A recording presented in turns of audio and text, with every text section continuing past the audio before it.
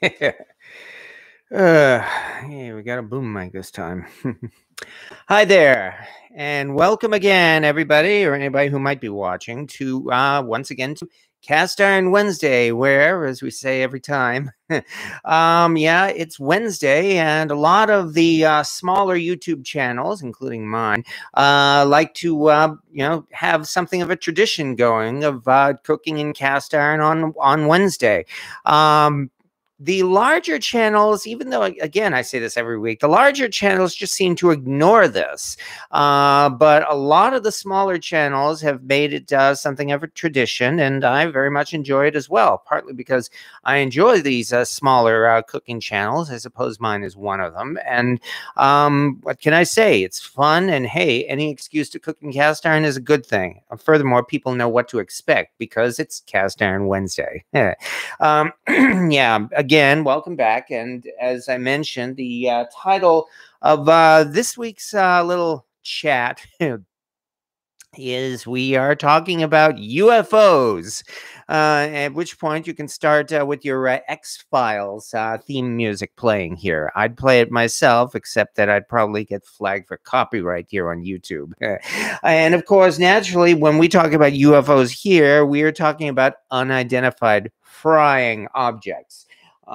Which means, of course, those unknown cast iron pans that are actually quite common. And there's a good chance that one of you folks watching this right now, could have one or more of these kind of pans in your kitchen as well.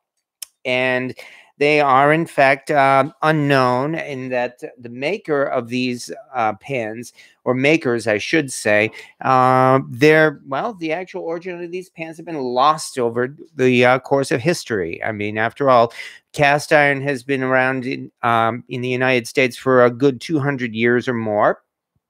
And there were many small businesses, foundries, manufacturers, and so forth that sprung up for a short period of time or even a longer period of time, but eventually ended up folding or going out of business, and their records were simply lost. Or indeed, they may have even had factory fires where, again, a lot of their crucial records literally went up in smoke.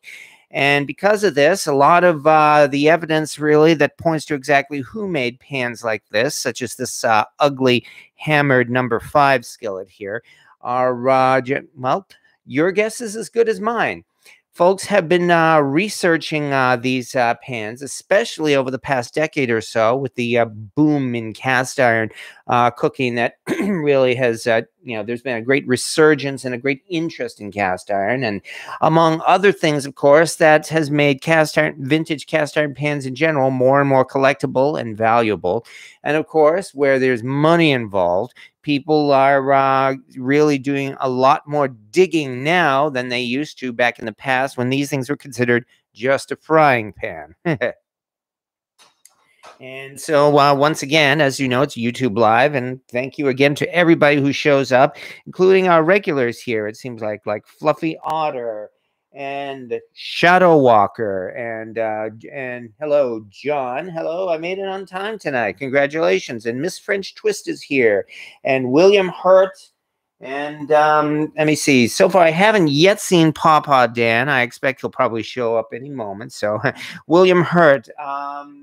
My first Dutch oven is so smooth and perfect, I thought it was vintage American. When I became aware of such things, I found out it was Taiwan. What do you know? Well, hey, there's actually nothing wrong with those particular pans, and I know which ones you're talking about. Those ones that say made in Taiwan, and they've got kind of like rounded or concave handles, and they were part of that kitchen set of those wooden-handled saucepans, and even one wooden-handled skillet that were all made in Taiwan, anywhere from, say, the 1970s to the 1980s or so, and they are very widely well known. And that particular Dutch oven is likely part of that set as well. And of course, yeah, it's a little beauty. Likewise, Shadow Walker, I can't pronounce it.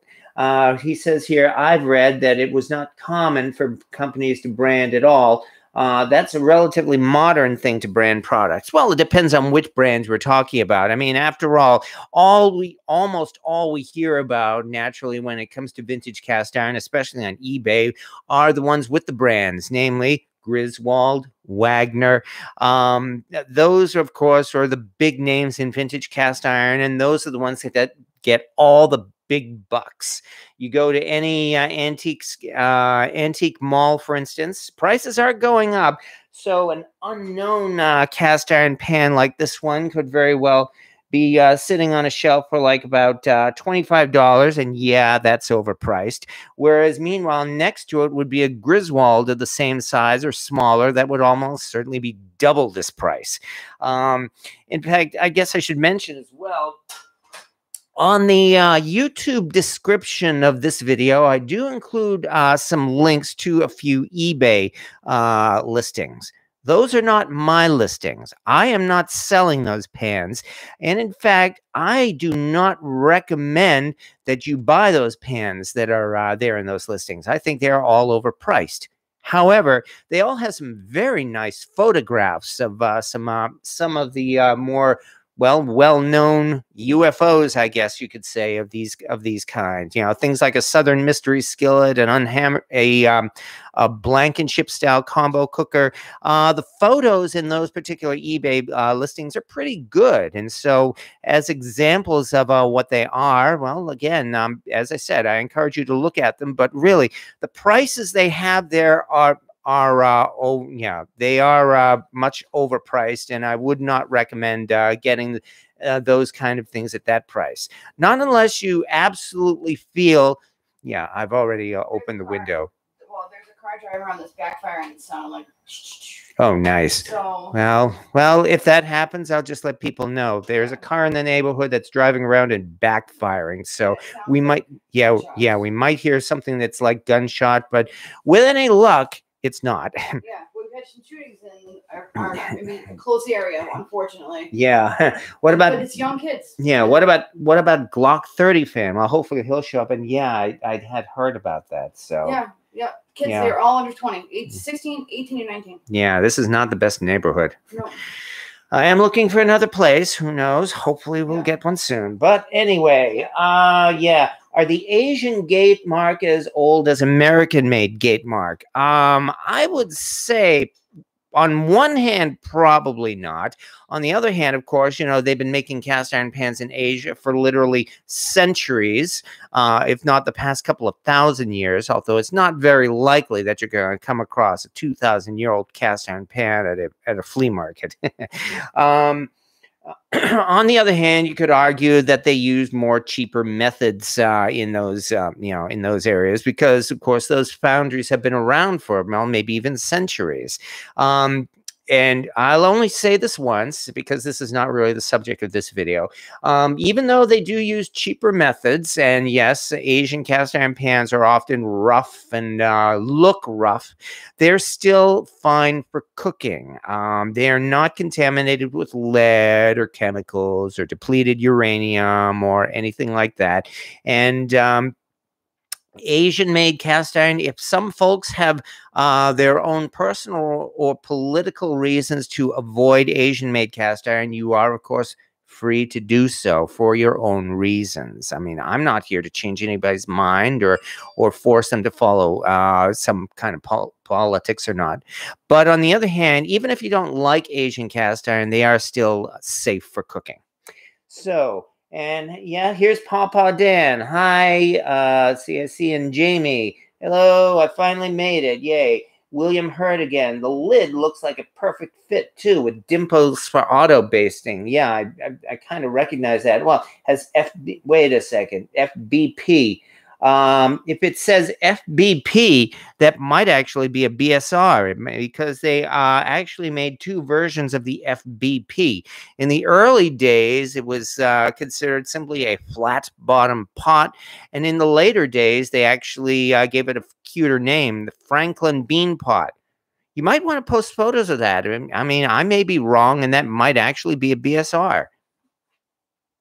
So anyway, but back to the subject here. And in fact, let's turn this camera over to something more interesting than my face here. Namely, Here we go again.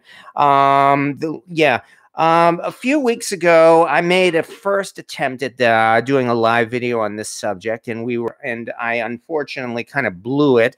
This time, I'm doing my best, of course, not to have any disruptions like that. And here we are again with this fancy handled 19th century cast iron pan, and that's what they call these things. They actually call them fancy handle pans because, again, they are unknown. Nobody really knows who made them, and it's a pretty good description. These things are very light, especially for cast iron, and they've got this wonderful design on the handle. This particular line of the kit pans with the fancy handle, it's theorized that maybe they came from the same manufacturer, but because there are no markings at all on it, nobody can say really where they came from. And having said that, let me check one thing. Paw Dan lost connection from, oh, that reminds me. Oh my God, I forgot one crucial thing. I'm running on Wi-Fi here. Give me a quick second. I apologize for the delay. It's always something, but I want to be sure that we don't have an interruption. Give me a second. I can't believe I forgot the cable. Oh, my mind is going.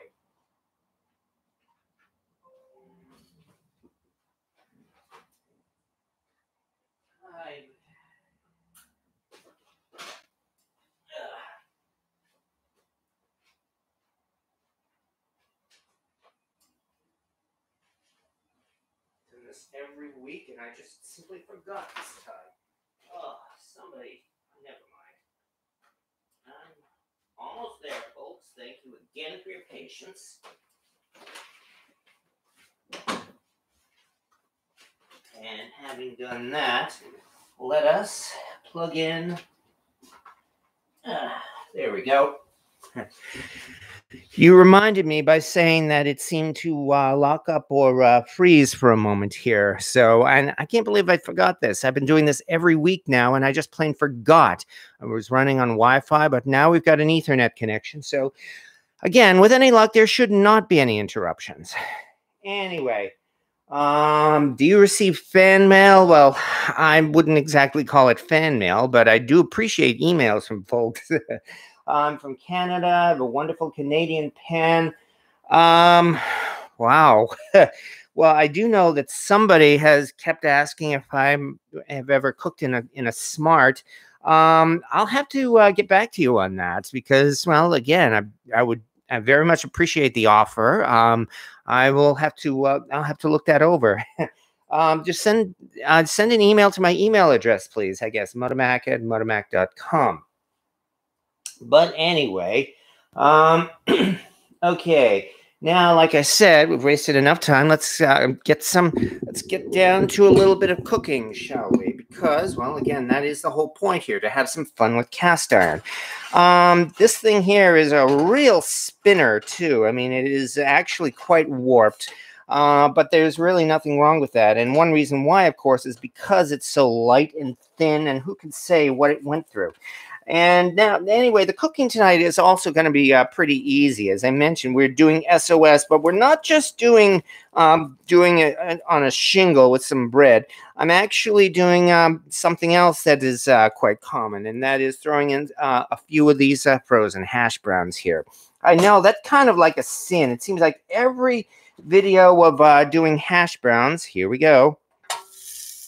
By the way, notice I'm not even using oil here because I'm cooking these frozen, and so, yeah, I mean, oil and water don't mix, as you know, so I really don't think I'd be able to do oil in this pan. All I can... Fan.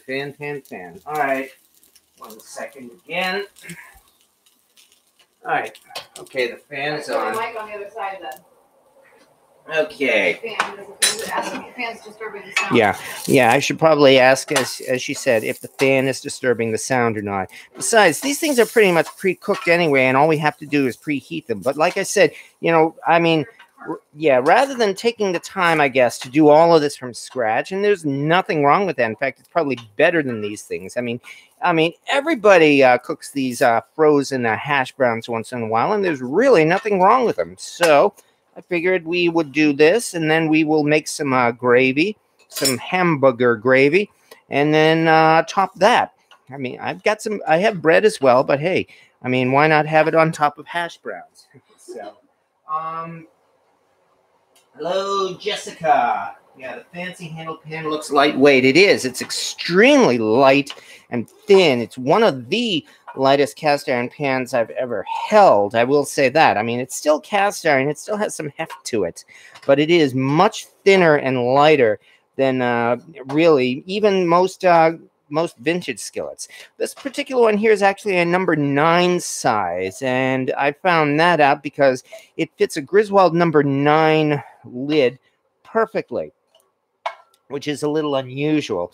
Nonetheless, as I mentioned, these, of course, again, these particular pans, these were actually meant as throwaway items, which is why this is so light and thin and why it has no markings at all on it.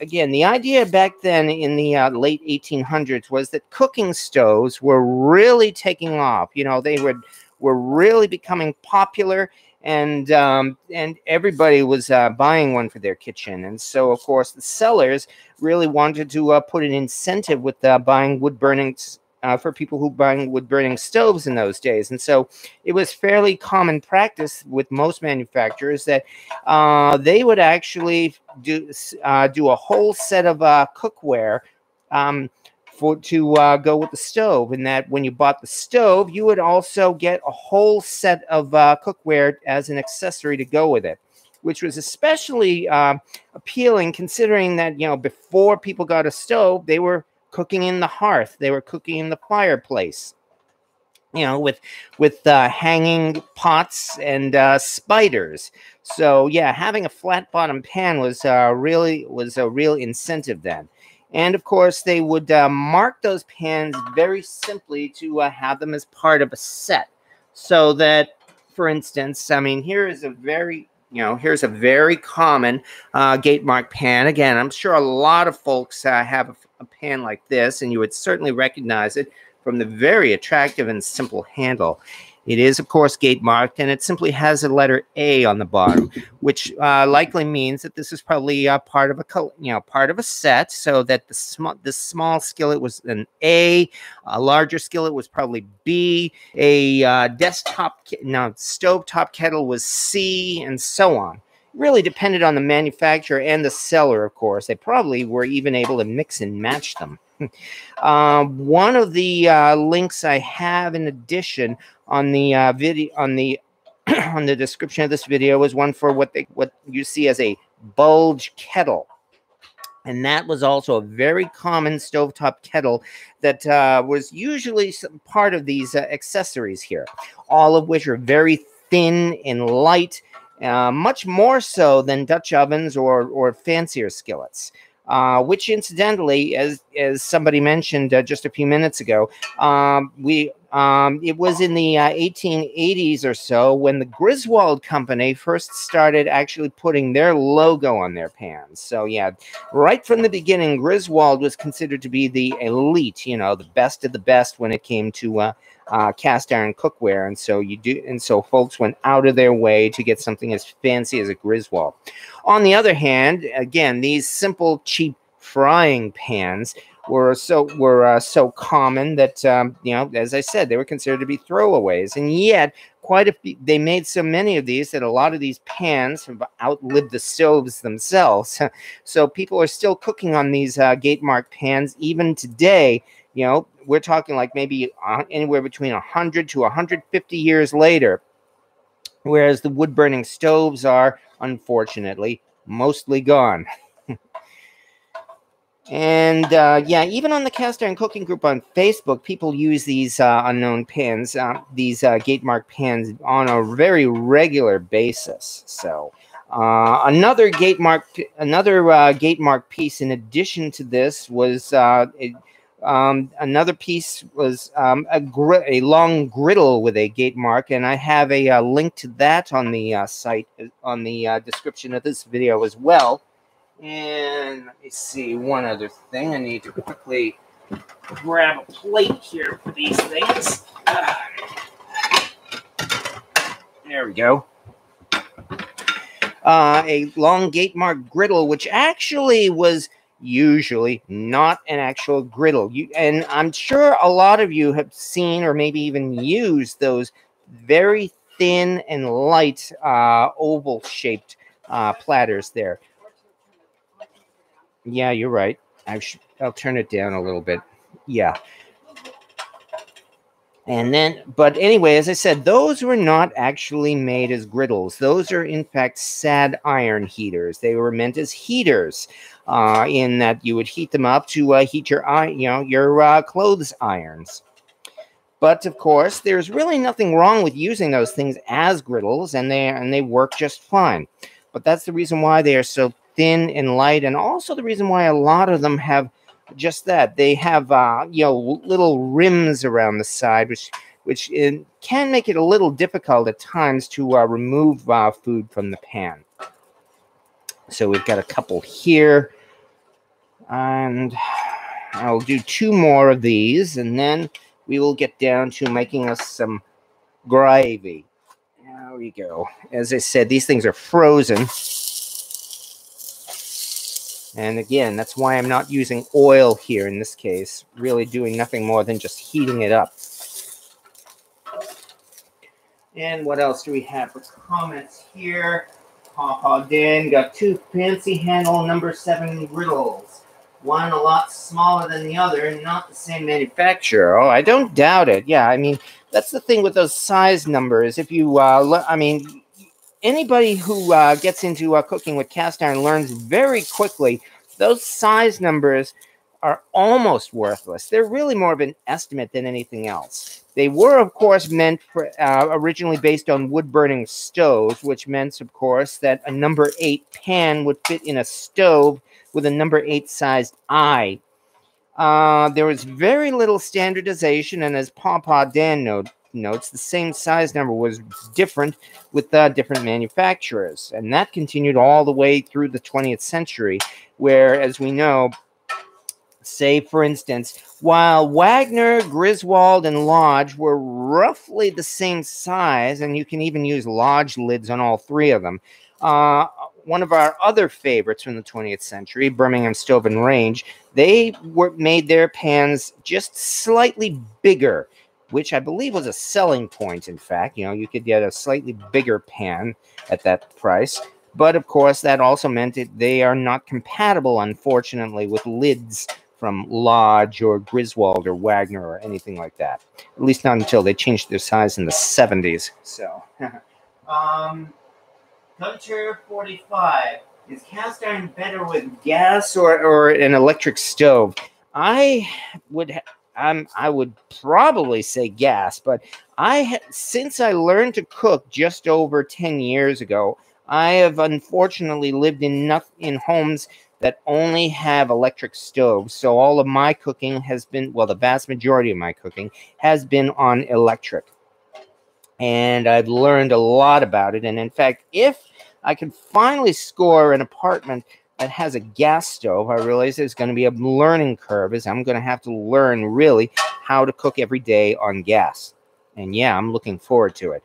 But nonetheless, though, cast iron certainly helps even with a wimpy electric stove like mine, in that you can still do things like get a good sear or a browning on your food, for instance. I want hash browns. Yeah, so do I. So, and as Jennifer Diamond said, gas all day long. So, as I mentioned, those are, again, those were the gate-marked 19th century pans, and they are, again, unknown because they came from many different manufacturers.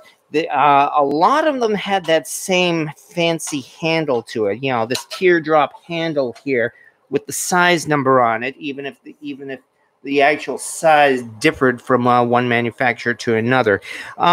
It's theorized that there were some generic patterns used for making cast iron pans that went around through from manufacturers. They could have borrowed each other's patterns or just plain copied them. But nonetheless, that's why That teardrop pattern, again, was used by many different manufacturers, and which again means that those pans again are practically unidentifiable because, well, who knows who made them? Any number of manufacturers, many of whom are long gone, could have made them. For all we know, for instance, well, yeah, I'm sure there were some companies as well that only made cast iron pans. Well, yes, there were, like Griswold, for instance, to supplement those cooking stoves. Of course, those ones would almost certainly have put their own logo or manufacturer name on them. Some of those pans from the 19th century do have a manufacturer name on them. Not many, but some. It seems like the kettles and the Dutch ovens had them more often, which again, I mentioned that link to that stovetop kettle there. That stovetop kettle is interesting in itself in that, well, they often sell these things on eBay with calling it a cauldron, for instance, or a gypsy pot, which I think, in fact, is what they call it in that eBay listing. Of course, pretty much they use all the fancy names really just to entice people to buy it in the hope that it's more attractive that way. And pretty much the same way that whenever you go to a antique mall, you will see a tiny little toy cast iron stove. And in fact, it was a toy, but very rarely will the seller call it a toy. It will always be labeled a salesman's sample. And while there were some salesman samples, those are extremely rare. Whereas, on the other hand, there seem to be thousands of salesman sample stoves all over the country in just about every antique mall you can think of. Almost as if they did not want to use the word toy. Gee, I wonder why. Yes, grew up in a gas home, Glock 30 fan. Welcome again, and thank you for showing up again. Are there any older companies that are still around? Lodge Cast Iron, of course. They are doing a big deal of celebrating their 125th anniversary this year. It's really tough to think of any other company, quite frankly, because again, Lodge is the last of the vintage American cast iron manufacturers. I mean, we've got all of these new companies that have just shown up within the past decade or so, but Lodge is the only vintage manufacturer that survived. I have to say that they're all gone. One I can think of would be Vollrath. Vollrath cast iron pans are fairly well known to collectors. They're kind of rare, especially compared to things like Lodge or Wagner or the like, but they're out there. Vollrath, on the other hand, they stopped making cast iron somewhere around World War II or just after it. And instead of going for the home cookware market like that, they became instead a business supplier. And they've done pretty well. In fact, they are a major name. You go to any restaurant store these days and you will find Vollrath equipment of all kinds, including aluminum frying pans and saucepans and the like, which are Asian made. But nonetheless, the Vollrath company is still around, even if they have not made cast iron since at least at the latest by World War II. I cannot think of any other manufacturer who has unfortunately survived. ABI, American. Oh, I forget what ABI stands for now. I should know this because they're actually a maker of plumbing, pipes, and other necessities. ABI, for a very brief time, I think maybe like 1970s or 1980s, they made a few cast iron pans. Not many, but a few.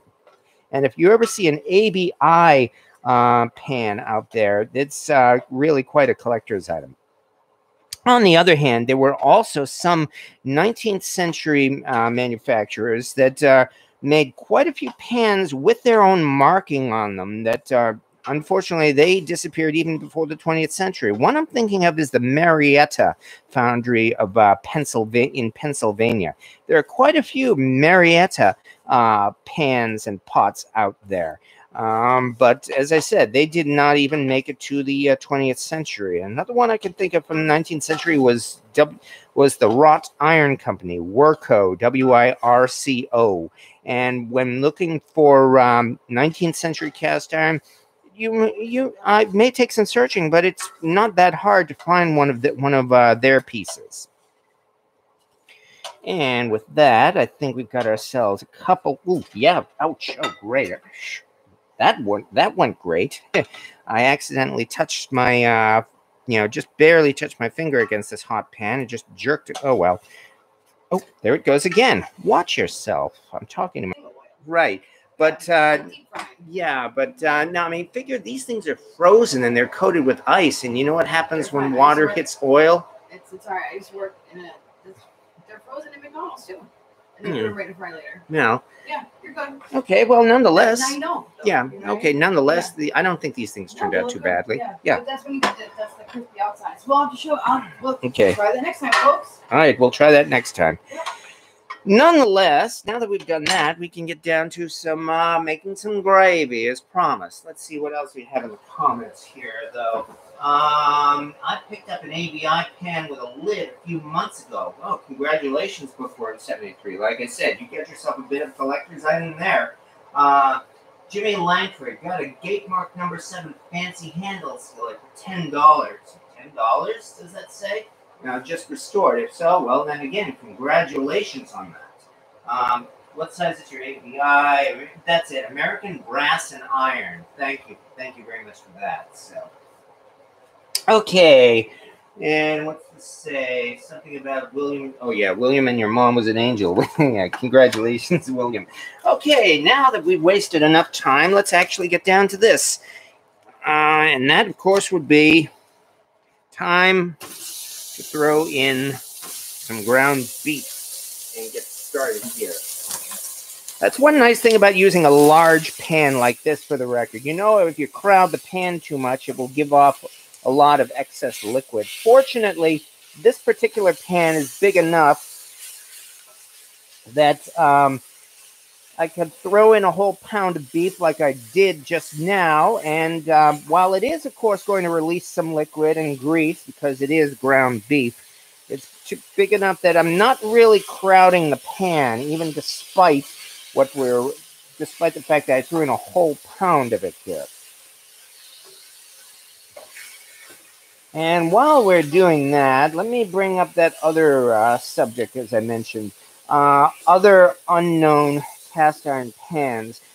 In addition to these gate marked skillets, the other ones that are actually fairly common, at least in terms of vintage cast iron, but still unknown, would be the SMS, namely the Southern Mystery Skillets. And again, there's a good chance that you've come across one of those at some point or another. I have a link to one of them on the description of this video already.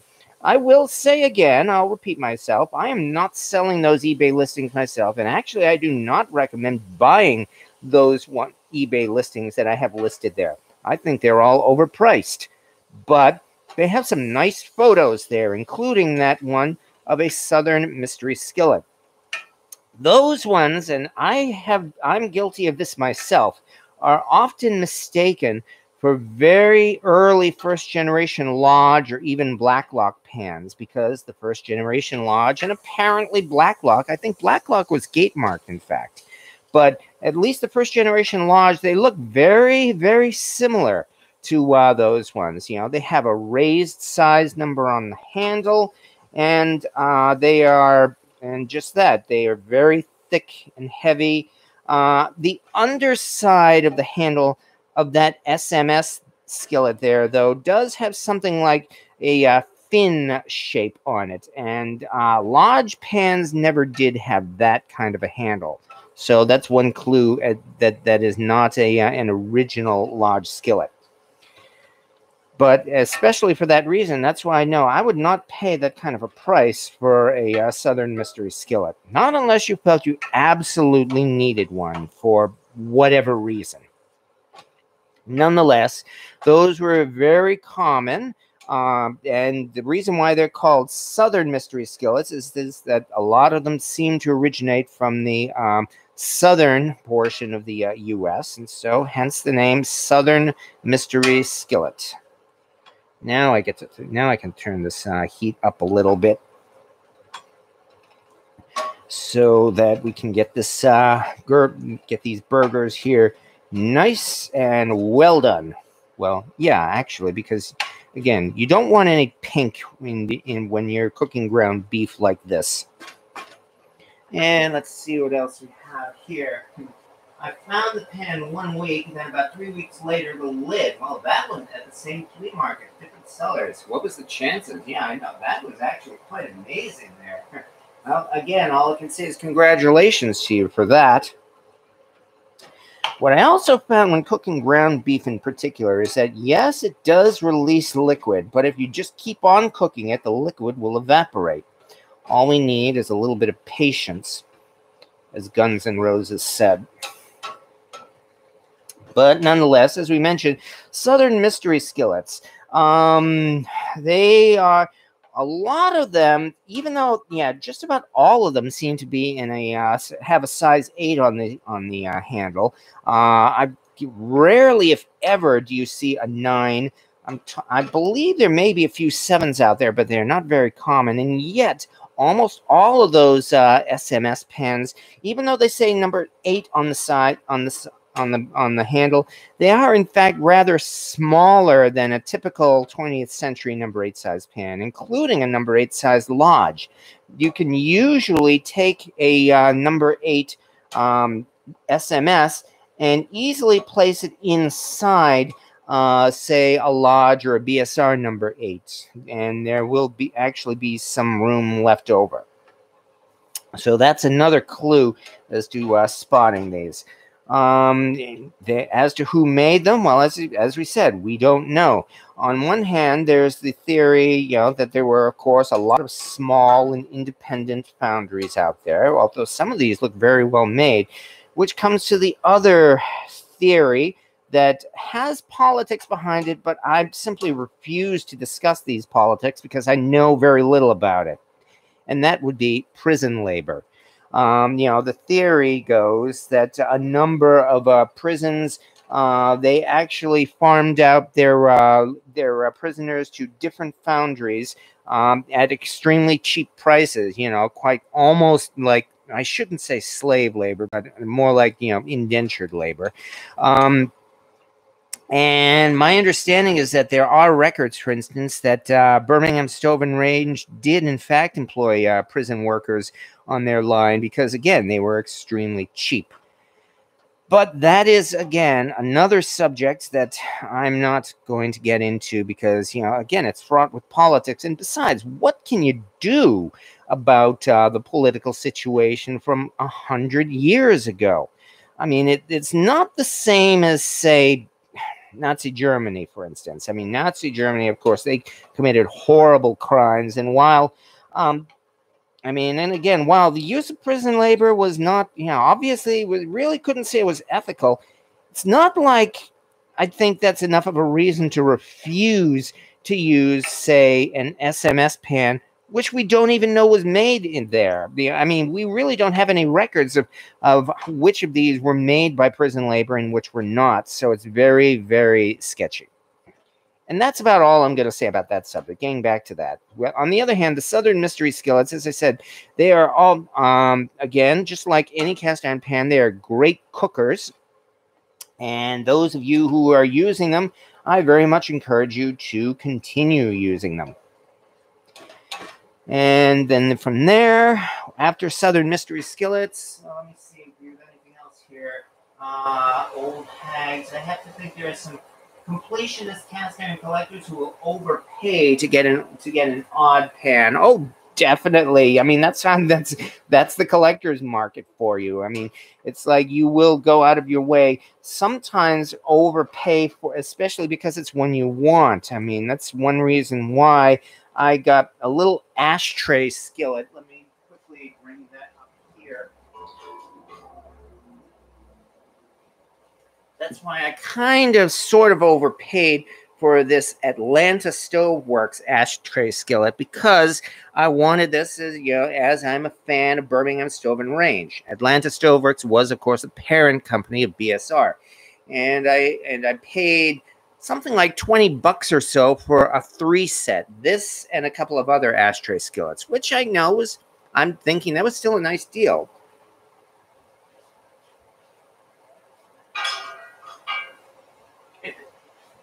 And we all have our guilty pleasures as far as that's concerned. And I'm not going to criticize anyone who does end up overpaying intentionally or otherwise, because, hey, it's your business, your money. I'm not here to dictate to you. All I can do is offer some advice on what I personally feel might be a good bargain and might not. And what else do we have here? Block 30 pan. Is the single pour spout common? No. There are not many. I mean, obviously the double pour spout is much more common. This one is a little unusual in that respect. In fact, I saw this particular one, the fancy, when you get into, say, 20th century skillets, if you find one with a single pour spout, then yeah, that is a rare item, yes. But I mean, here's again, who outside of collectors would really recognize something like that? That's one reason why you can still find bargains at antique malls and the like. Okay, this is getting to be nice and done at this point, which means just throw in a little salt, a little bit of pepper. Now I get to add some more grease to the pan. Excuse me one more time, because it's time to get some butter.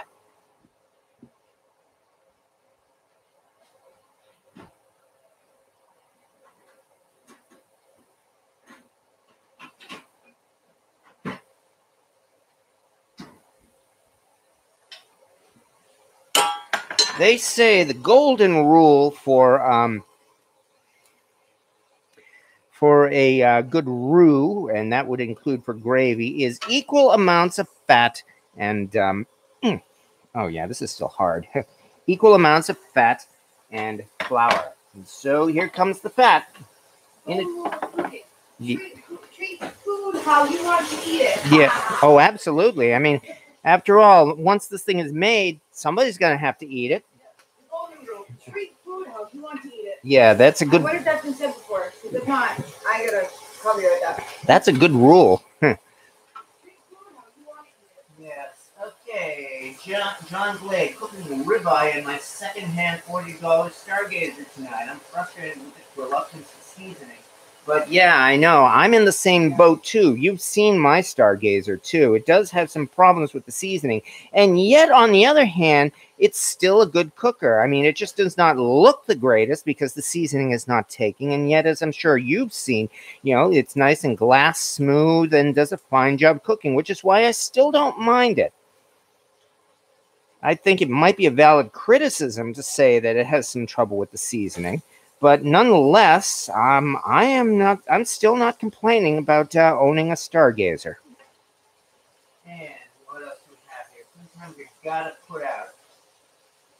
Yeah, I keep this habit within budget myself. Yeah, that's the hard thing as well. So, yeah, you really can't go overboard too much. I have splurged a few times when it comes to cast iron, like for instance, I paid, I think I said this last week, in fact, I ended up paying $100 for my South African boiki pot because I wanted it. And I don't regret it. I would still say, I mean, unless you have money to burn, it's not absolutely necessary to spend $100 on a cast iron Dutch oven, unless you absolutely have a need for it. Having said that, I mean, I've got, for instance, you have seen Stumpy, my BSR number 14, who has done a great job. I've sometimes wondered what would happen if I found a Red Mountain, BSR Red Mountain number 14. Would I get it, even though I've got Stumpy? That's a tough call. but I guess I'll have to find out if I ever come across one of those. However, that's the thing. They sell those fairly often on eBay, again, at really, really high prices. And I have no need for it.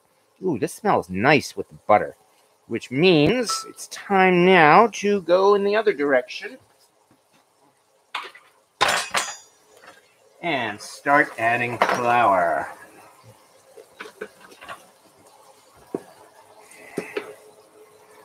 About a quarter cup. Start with that. With any luck, that's all that we should need.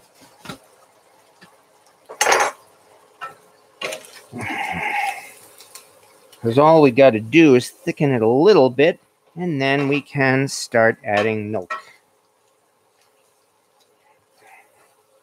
It's going to be some nice hamburger gravy here, as any kid will tell you. Yeah, you always call it hamburgers. Yeah, actually, this is turning out good. Yeah, this is, as you can see, it's soaking up the grease and the liquid very nicely. So, yeah, I don't think we need any more than that quarter cup of, there we go, than that quarter cup of flour there. Even though we've got all that butter and the extra grease, I think this is doing pretty good. Okay, the old-time pans were glass smooth and hold seasoning. Yeah, and some of the newer pans are also glass smooth and they hold seasoning. I think, unfortunately, regrettably, Stargazer made a mistake and simply made their pans too thin. Which is actually another reason why I am not a fan of grinding down rough cast iron, whether it's Lodge or Asian or otherwise. Other folks have other opinions, and you are certainly free to do so.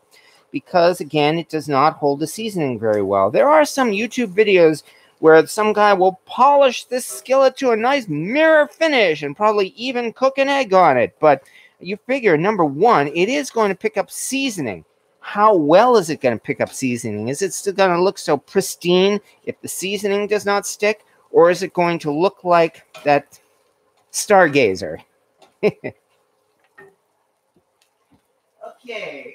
I have a Lodge called Calabrese. I have a Lodge number 14 from the early 90s, and it's machined beautifully. And I'll give Stumpy a good home, says Pawpaw Dan. Well, who knows? If the day comes when I get a nice Red Mountain number 14, well, we'll see what happens. I mean, Stumpy, as I said, is done a great job, and I very much enjoy using old Stumpy. So, unless I find a Red Mountain number 14, I am not going to give Stumpy up. All right. Time now. Start adding the milk. Another one of those things I've had to learn the hard way from experience. You add it a little at a time. You don't dump in 2 cups of milk all at once. Because, yes, tempering. Because there's... yeah, and I know there's a lot of science behind it, too. The reason why, there is a reason why, which I cannot explain right in front of you, why adding a little bit at a time will use less milk to produce a gravy, as opposed to dumping in 2 whole cups at once. So, yes, you do want to just keep adding your milk a little bit at a time.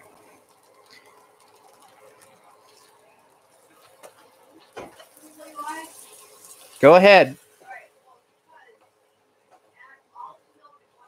Yes. Well, there is that. Yeah, that's a good point. Jamie here says that, if you add it all at once, then you actually have to cook it all at once and reduce it more than, say, adding just a little bit at a time. See, this looks pretty nice already, doesn't it? Right now, we've just got some very thick hamburger. Still gonna have to add more yet before we got ourselves some decent gravy. But, oh, yeah, this looks good, and this thing smells good, too. What are you calling Stumpy? Oh, Stumpy is my BSR Century number 14 skillet. He is a nice 15-inch behemoth. Look up, I've done him in a few videos. If you look it up, you will see Stumpy. And there are a couple of reasons why I call him Stumpy. Number one is because it's a huge skillet and the handle is actually pretty short. But also, this particular pan has a casting flaw. And I'm pretty sure this happened right at the factory. I don't think it was broken off because cast iron doesn't break off that way. You'll see that at the end of the handle, it's actually a little, there's a divot or whatever it is that prevents the handle from being, having a nice round or a nice round end. So instead, what we have here now, I'm actually thinking I might have to add a little bit more flour because, yeah, it looks like this grease is still coming out. So I may actually have to thicken it just a little bit.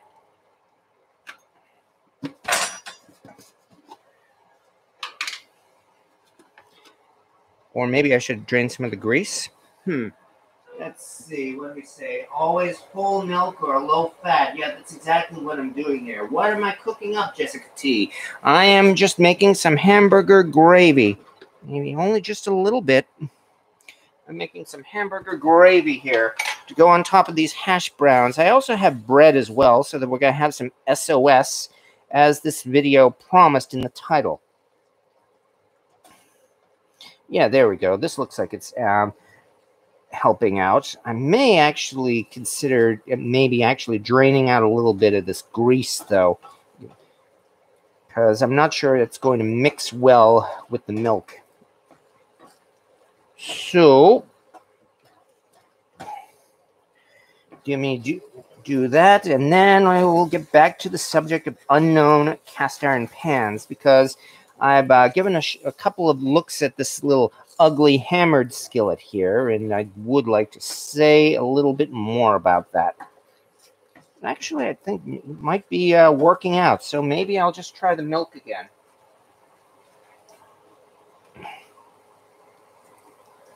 See how it looks now.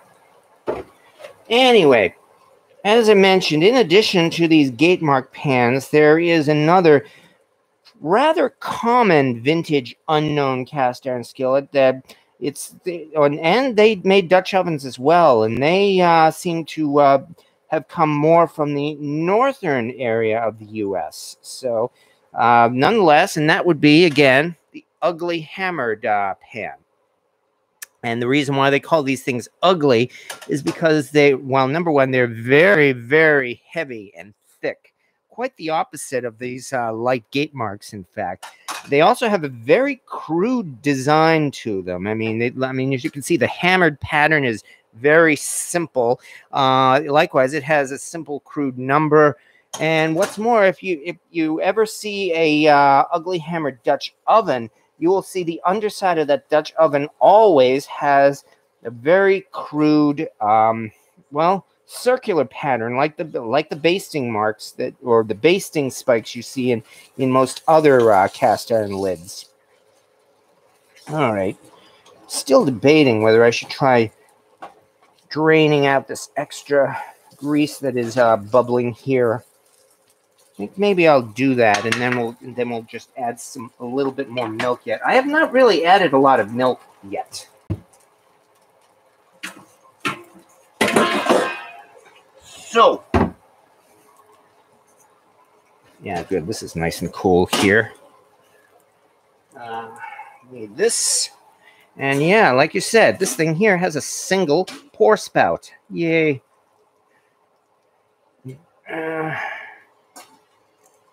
See if I can do this right here. If it doesn't work, then it doesn't work. But I'm getting a little bit at least. I don't think it's working. All right, well, then I'll just have to keep working at it.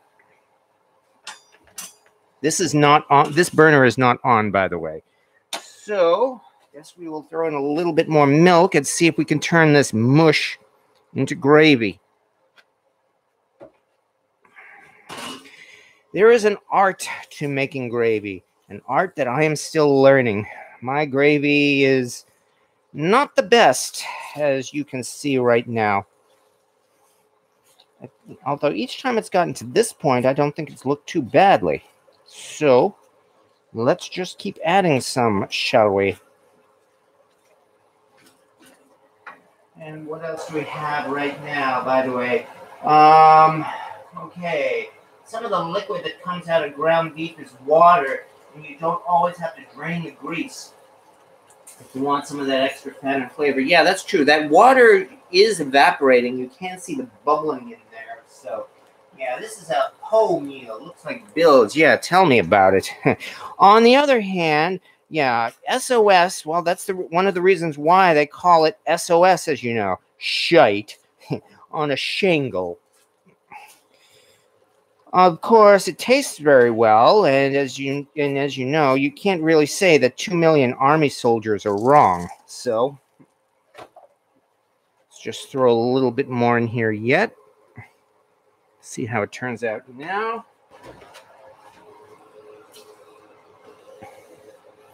So far, I've added maybe almost half a cup of flour to this thing. I really don't think I want to do any more for flour.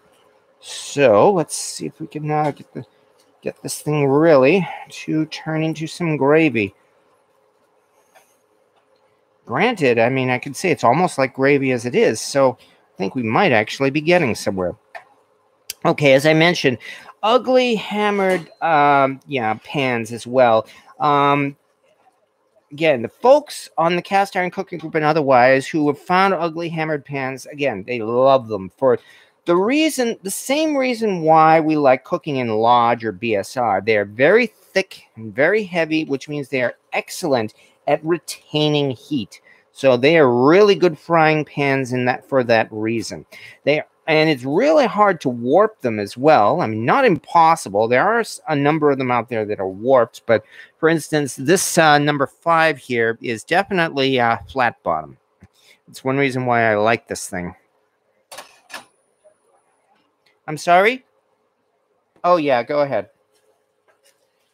All right. That's the other thing about cooking in cast iron, though, and making gravy, and that you always end up with very, very thick gravy. You have to keep really adding milk or liquid again and again and again. And at this point, yeah, we are going to have a big, huge pan full of stuff. All this came from 1 pound of hamburger, which again is the reason why we make this S.O.S. in the first place, because it really does good to stretch our food supply and stretch our budget. So yeah, this still has a yellowish tinge to it, I'm thinking, because of all of that, all of the butter that went into it. However, this doesn't look too bad as far as gravy goes, that is. I mean, yeah, here's the part where you can actually look at this thing and say those famous words. You know what that looks like? Yeah, it looks like it's been used already. It could also be from this ain't yellow at all. The fat over there? Yeah. Yeah, probably is the butter. Yeah. And the oil from the potatoes. Oh, that's certainly possible too. I hadn't thought of that. The oil that came off of the potatoes as they cooked. Yeah. I'd say it's a nice. Yeah, okay, we can try. You just stir it back in. Oh, okay. Just how stirring it, like when you start like you just were before. Like that? Yeah. Okay. Because it was all collecting in one spot. So now it's fine anyways. Do you care about eating it? I don't give a shit. No. Pardon my language. Yeah. I don't give a S.O.S. Yeah, exactly. Besides, this is going to go nicely on those hash browns, so. Yeah, even though this is definitely not a creamy gravy, I mean, I'd say we've got something of a consistency. Sorry. All right, I will ask your opinion. Do you think you would want maybe a little more milk in this? I think it's fine exactly how it is. You think it's fine? You should stop and leave it alone. Okay. Yeah, then I'll do that. We'll turn off the heat and simply let it thicken that way. Stop stirring the fan in because Oh. to get it out. Yeah, you're right. You're right. Okay. Yeah, it's globbed together right there. It's definitely oil. Okay. That's what it is. Look at it. Yeah, you're right. Yeah. It's the cooking oil. Okay. Yeah, it's cooking oil. Well, nonetheless, you know, we're not gonna die from it. No, not at all. It's just separating from the milk. That's fine. Yeah. That's fine. Even though this is the type of thing that Gordon Ramsay would start screaming at you about. Well, this isn't Gordon Ramsay's kitchen. Dude, I would never invite him in for a meal anyways. Yeah. My understanding is that I'd take it up to eat too if you don't want to. well, this isn't. Oh, this one you mean? Yeah. Yeah. My understanding is in real life, Gordon Ramsay's actually very polite. I mean, he does the whole character bit, of course, for the. Invite him in for a meal. Oh yeah. Because even if he didn't say anything, Yeah. Look on enemy, he's still critical. Yeah, there is that. Can't help it. Okay, but anyway, we've got to start here. Once this cools off, in fact, would you like a couple of hash browns? No, not right now. Okay. And Hi, everybody, by the way. yeah. Anyway, we are not quite done yet anyway, so Jamie to the rescue, says Pawpaw Dan. No, not the rescue. No. Use bread to suck up the oil. Yeah, you've got a Oh, point. shit. That's going to pardon my language. So that's all right. That's all right. I think if you've always seen my brownie video, you are well aware that I have a problem with continuing my swears. That's okay. My apologies to those more sensitive. Yes. And hey, here is the heel of some bread. So, Good stinking. what? I said good stinking. Yeah, good thinking. Good stinking. Thank you so much for the advice there. I still need to add some salt and pepper and Worcestershire to it. Yeah, cut up a piece. Let me see.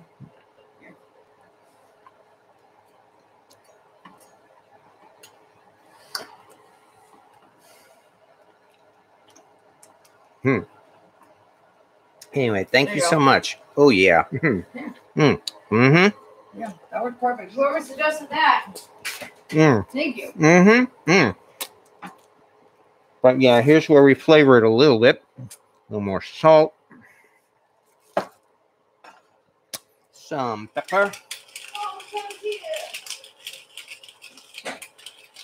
I'm a pepperholic. What can I say? And of course, Worcestershire sauce. And for me, there's only one Worcestershire sauce, and that would be Leon Perrins. So there we go. We are not done yet, though, folks. As I mentioned, I've mentioned briefly ugly hammered pans, and yeah, this is definitely thickening up. No question about that. I've mentioned ugly hammered pans. I've mentioned the Southern Mystery skillets. Of course, you know, there are still unknown cast iron pans from the 20th century. Not as many as there used to be. And over the past decade or so, they've done a great job identifying a lot of those unidentified cast iron pans, especially ones from, say, Birmingham Stove and Range, for instance, or ones that may look like this as well. Namely, this is a fairly common vintage pan, you know, the number in diamond pan.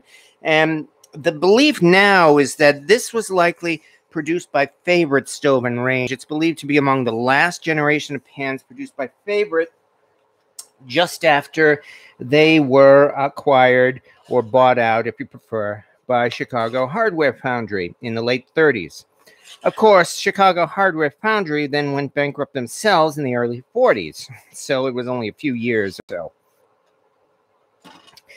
Nonetheless, yeah, because by that time, cast iron pans were, of course, you know, becoming more less in the hands of smaller companies, and even then we're beginning to move more towards larger companies. Then you can get into things like the antitrust battles of the early 20th century and the like. But still, hey, this isn't bad at all. Okay, as I mentioned, I'm not quite done yet anyway. So let us break out the other gate mark skillet we have here, lucky number 7, and heat this one up because I've got one other thing that is going to go on these hash browns here. Okay, but anyway, back to, as I said, back to the subject here. Edmund Boyles, I have a problem with eating while I'm cooking. Yeah, that's really a problem. My bacon tends to get eaten before the rest of my breakfast. I'm pretty sure a lot of folks share that problem, yes. It's yard sale season, so I'll be hunting for the iron. Yeah, the yard sales are out in bloom. I mean, I know we've got our social distancing, so be careful. And unfortunately, it's because of that that Brimfield has is still closed, although they're adopting a wait and see whether or not they might, excuse me, they might open up in July, and I certainly hope they do. But yard sales are still around, and the flea markets as well. Yeah, we probably lost a lot of cast iron from the war effort. Oh, definitely, no question about that. And actually, if you think it was bad here in the U.S., it was much worse in Europe. That is the main reason why vintage cast iron is practically extinct in Europe. I mean, they were obviously in much more desperate straits, and so just about everything was recycled for the war effort there. And on the other hand, yes, a lot of unknown pans and a lot of known pans were used in the war effort here in the U.S. because you figure what were they? They were frying pans. I mean, who cared about an old rusty frying pan when you could always get another one? So as a result, scrap metal drives a lot of times did include kitchen cookware, especially iron. And that is one reason why I have come to the conclusion that the large single notch skillet in particular is a lot more rare for that reason. Not only because it was only produced for a shorter period of time, as opposed to the 3-notch skillet, was produced like from the 40s all the way up to like the 80s or so. But you figure that large was, number one, affected by the Great Depression, and so they didn't produce as much cookware in those days. Although they did actually expand their production and produce a whole lot of other items to help stay in business. But between that and, as you said, the war effort, when a lot of cast iron pans were recycled, those are my two reasons why I feel that the large single notch skillet is a lot less common and one worth actually grabbing if you can find it at a decent price. I mean, it is a large skillet, and large skillets are great. But really, the only reason why I would think folks would want a single notch skillet in particular would be for the collector value. I mean, a 3-notch skillet, for instance, is a great cooker in itself. And I have a 1940s 3-notch skillet myself. I also do have a number 5 single-notch Lodge. So, I'm happy to own that one too. This thing here is still heating up. I'm hoping only a couple more minutes or so, and then we will do one other bit of very fast and easy cooking. Meanwhile, let me just finish off this little bit of bread here too. Oh yeah, that is some really nice, even though it looks disgusting, S.O.S. there. Papa Dan compliments to the Facebook, to the Cast Iron Cooking Group. They are as nice and friendly. Well, yeah. And the real fun part is really keeping that group of over 400,000 people focused and on topic. So a lot of the credit for that goes to the moderators of the Cast Iron Cooking Group, and I'm glad and I'm more than happy to say that. So the war effort is what happens to the lids. You're not kidding. They need the skillet, but not the lids. Yes, indeed.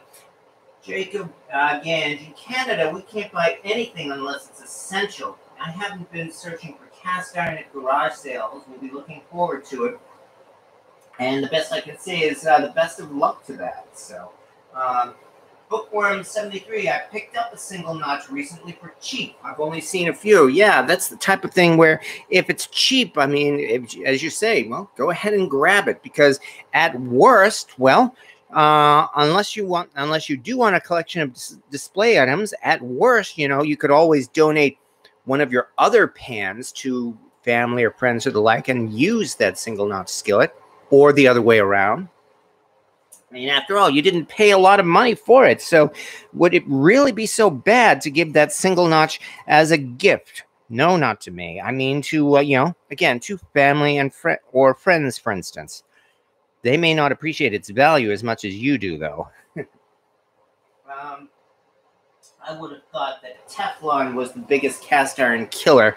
And in a way, you are correct. Really, the entire market, the entire economy changed in the post-World War II era.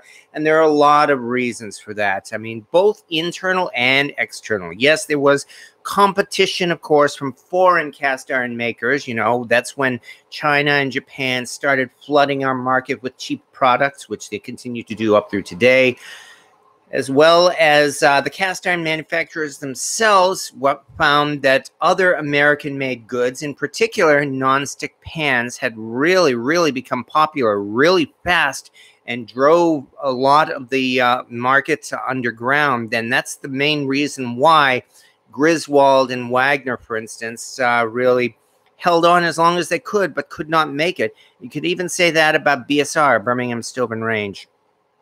They really went out of business because, well, they were in dire straits. You know, they could not afford to stay in business. And then the blame for that can be pointed everywhere. It can be pointed at us as well as abroad.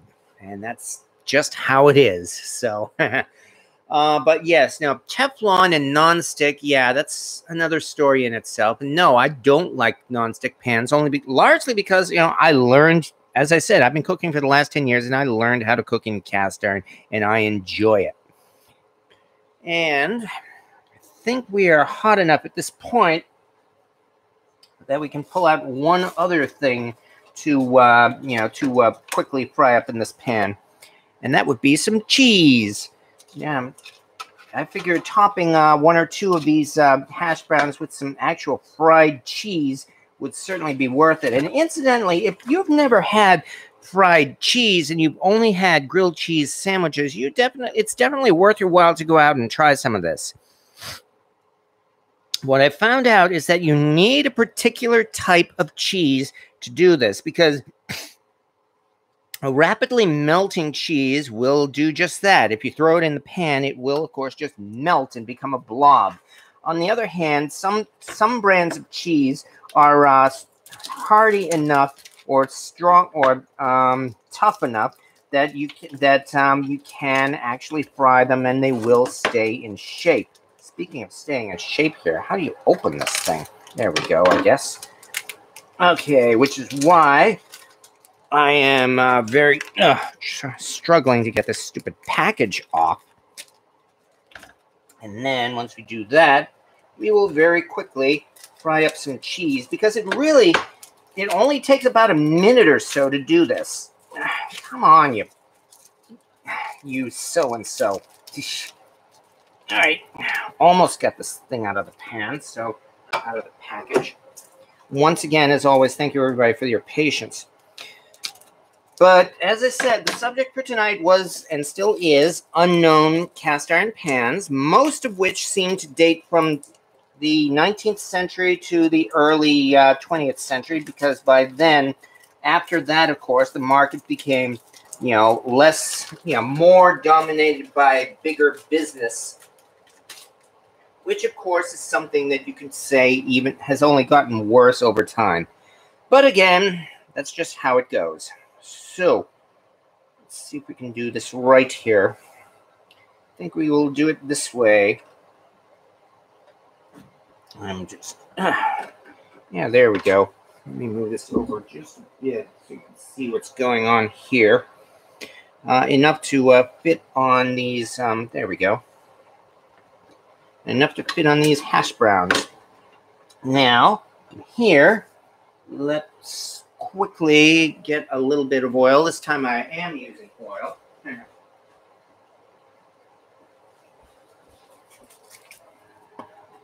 Pull this out nice and quick. And away we go. 1 and 2.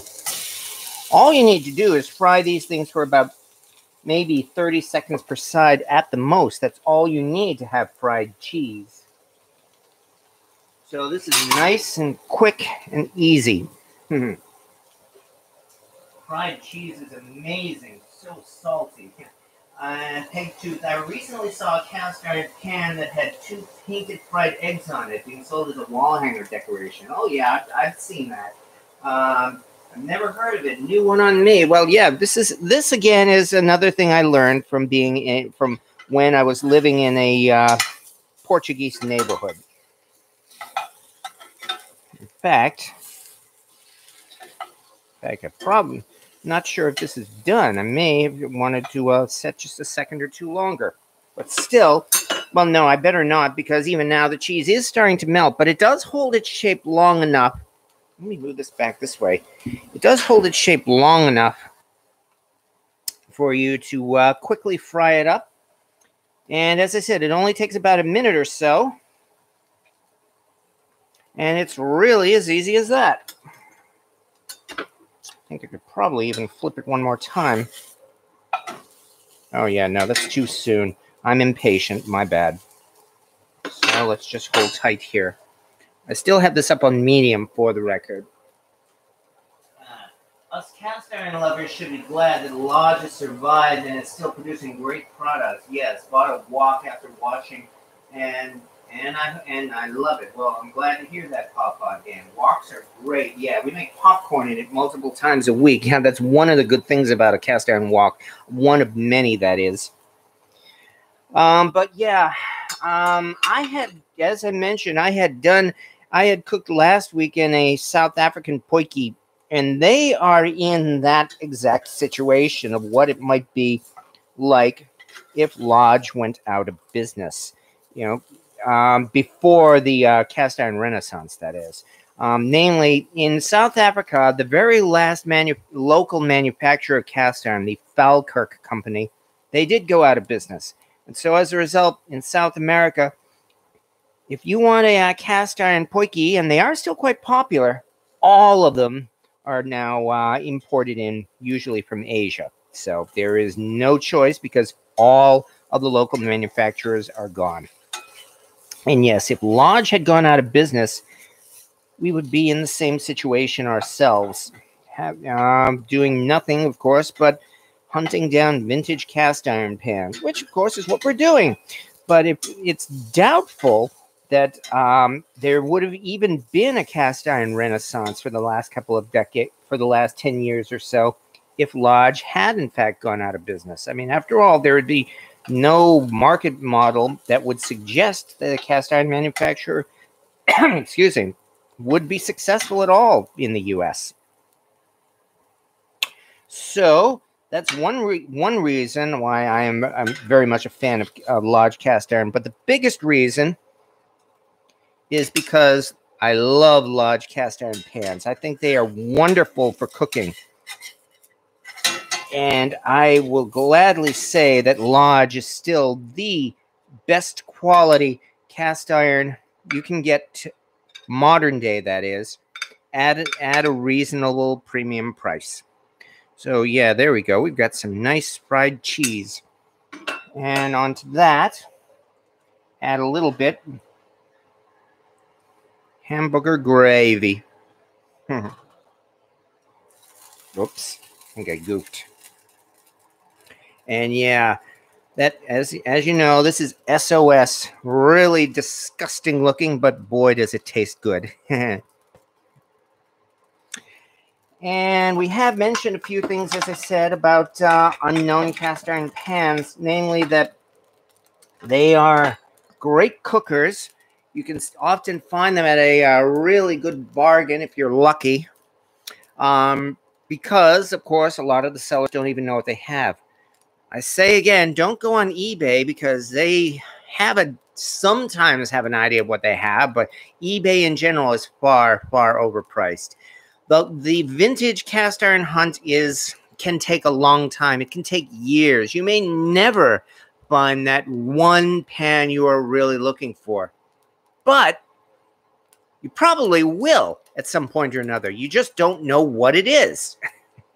Because, hey, I mean, I certainly was not expecting, for instance, to come across a Wagner chicken fryer, which I found at Brimfield, or a, let me see, what else? Or even a Wagner double broiler lid, which I found for $5 just a couple of weeks ago at a flea market, in fact. Or my BSR number 12, which I again found at a flea market. So who knows? It can happen. I mean, I will say in one time or another at a local flea market here in the town I'm living in, I once found a Wapik number 12 and paid $3 for it. So you never know. Hi, Fluffy. I'm going to try pizza soon. My husband loves S.O.S. And yeah, we've got plenty of this to go around. Come on over and have some. Andrew Bonificio, the kitchen is mine and the wife knows it. Well, hey, she's got a guy who cooks, so that's not so bad either.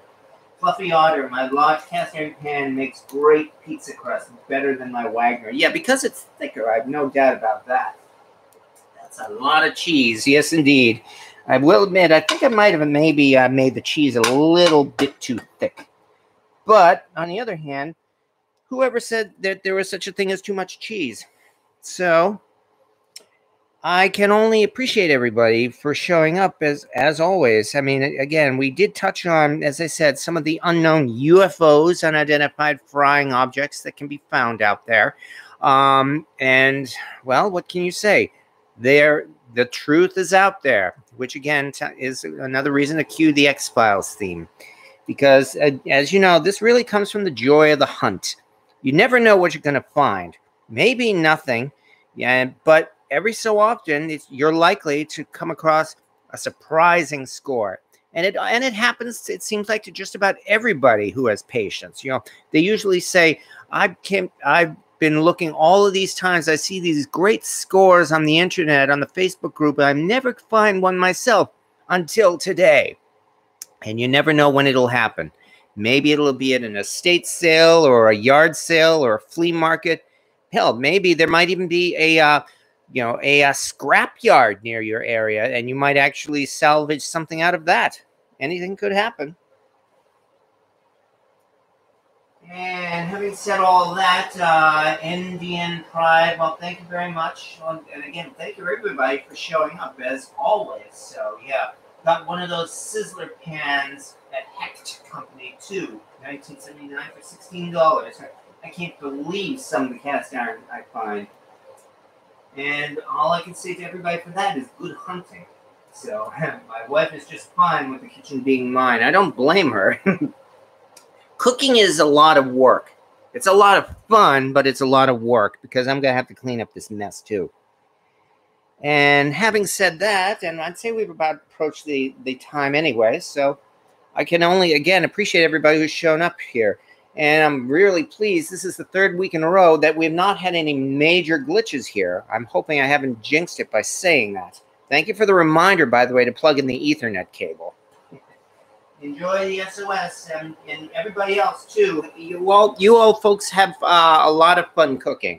And as always, I guess the best thing we can say now is thank you very much for watching, everyone. And see you next Wednesday.